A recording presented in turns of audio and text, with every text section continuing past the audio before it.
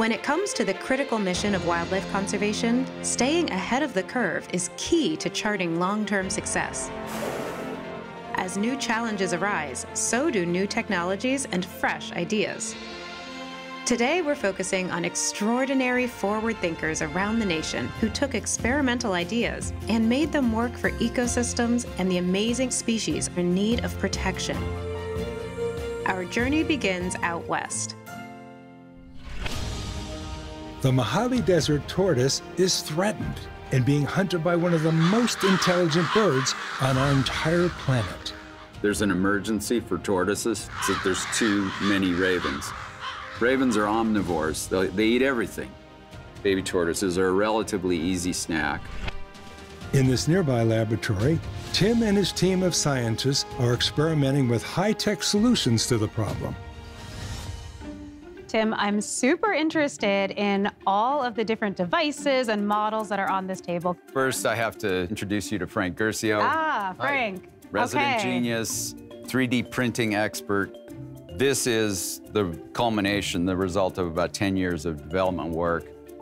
Okay, so what are these guys? Well, that's a techno-tortoise. Whoa, what is a techno-tortoise? That's a 3D printed data acquisition tool. So basically, it works like this. We have a sensor inside the fake baby tortoise. Raven starts tapping, and as soon as it hits it with a certain amount of force, we have it programmed to go poof. The irritant we use is called methylanthranilate. Okay, wait, what is that? It's grape juice. It's fake grape juice. Whoa, For some reason, I know, this is weird.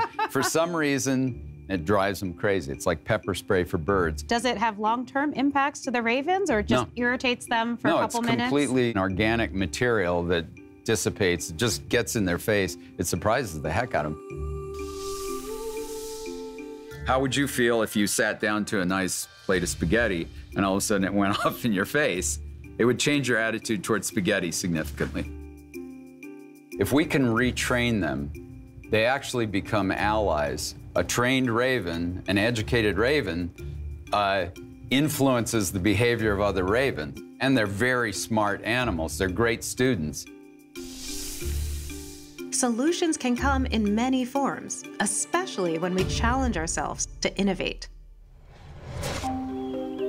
In Washington State, innovation and conservation has led to an important partnership with beavers.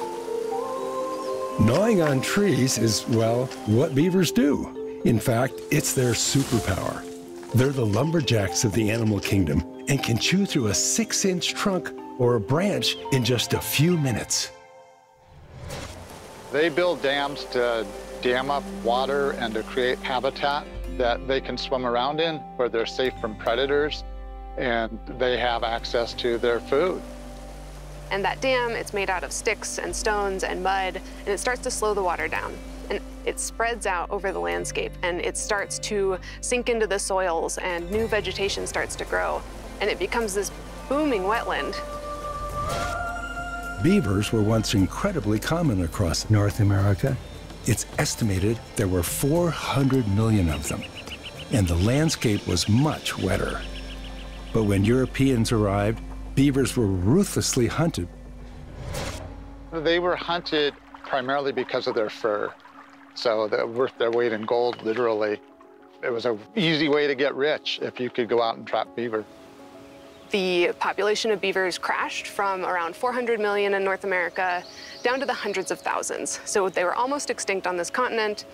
We used to have so much more wetland in the West than we have right now. We've lost somewhere between 70% and 90%, depending on what part of the West you're in. Freshwater is an incredibly valuable resource for pretty much everything. There's no water, there's no fish. If there's no water, there's no food. There's nothing. And we lost up to 100,000 square miles of wetlands as beavers were eliminated. But a major conservation movement over the last century is making a difference. People advocating for the beaver have allowed beavers to come back into some landscapes where they haven't been for about 100 years. In the early 1980s, Marlon Perkins took viewers inside a beaver lodge to show the important role that beavers play in the ecosystem. Welcome to Mutual of Omaha's Wild Kingdom. One of the most fascinating stories of nature occurs in the area of a beaver pond. Animals are attracted to the water dammed up by the beavers.